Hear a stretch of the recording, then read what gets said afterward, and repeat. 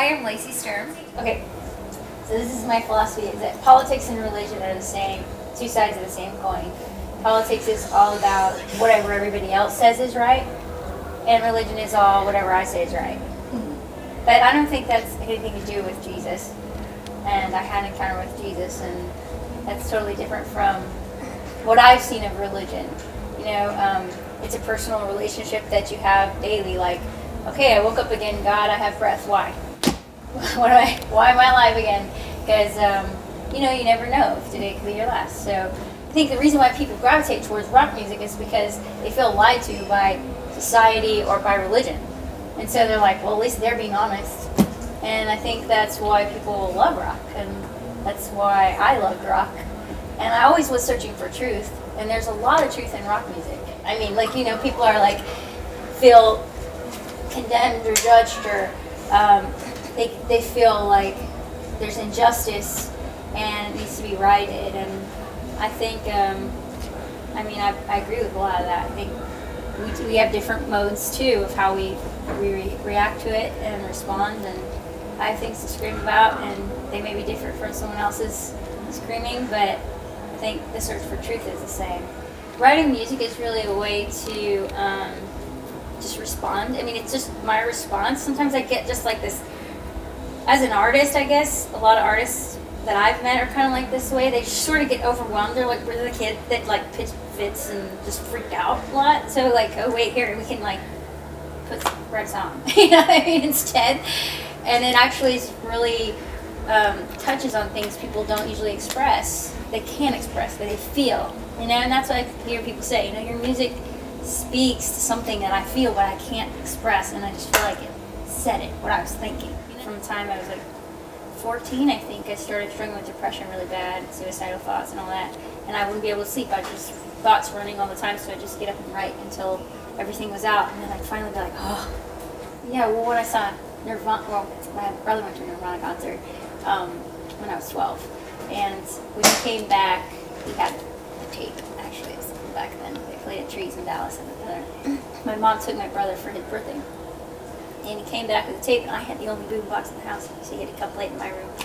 And so, so when I listened to it, at first I was like, this is so different, because I listen to pop music as a 10-year-old, you know, like Paula Abdul, Mariah Carey, and stuff, you know, and Janet Jackson, and then I'm listening to this music, and it's very poetic, but it's not even about the lyrics. What it is about, wow, it's okay to feel sad and to express it in music. It's okay to be angry and express it in music, and it's not even about the lyrics as much as it's about the expression.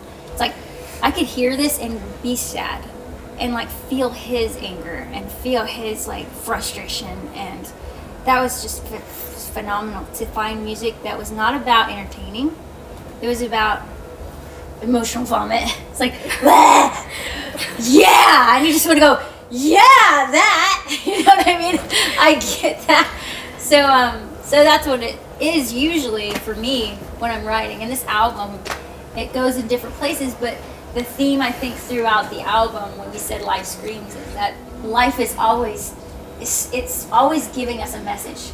And we because we're so distracted, there's so much to distract us from what life's saying all around us, we can always be distracted from the lesson we need to learn. We can always stunt the growth of our soul by just distracting ourselves to death. And so we call the album Life Screams. And it's this concept of like, everywhere you turn, if you want to grow, you can. Life will teach you, and it's screaming all the time something that you're wrestling with. I was an atheist who hated people and hated Christians especially, and hated myself. And on the day I planned to commit suicide, I had an encounter with God. And the next day I remember waking up like, why me? Like, why do you want me to be alive? Like, I didn't even believe in you, and I hated all the people who loved you and talked about you. And when you connect with God, there's a feeling of understanding that just comes. It's hard to explain to me. When I meet people, the second thing I understood about God after I realized He loved me was that if there is a God that created us, then, I used to be a fan of bands and artists. And if I became a fan of someone, I would look at all their artwork. You know, like, I'm like, I gotta know about them. Like, this says something about them. If you read all their lyrics and look at all their artwork and whatever. And all of a sudden it hit me that we are God's artwork. And so whenever I look at somebody, I'm looking at somebody who says something about who God is. You know, the God I encountered on the day I planned to commit suicide. I don't want to make it as simple as that you feel special, but that you have a unique DNA. No one else has it. How is that possible? Your fingerprint is different from everyone for a reason.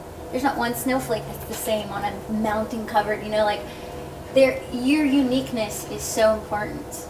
And people don't get that. We keep looking everywhere else and saying, oh, well, they're cool, we'll be like them. Especially rock stars, you know, they look, oh, whoa, they're going to be like them. But the thing is, we all have something to contribute with our uniqueness. Otherwise, we could find people like us, but then you're unique. And you're not just, you know, special, no, we're all special. But you actually are different, you know, in an important way. Anyway. I love that. That's super personal. I want to end it on that because that's like one of the reasons why the fans love you.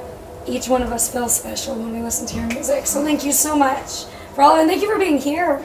I'm gonna go find myself. You're beautiful. Search my soul. Thank you.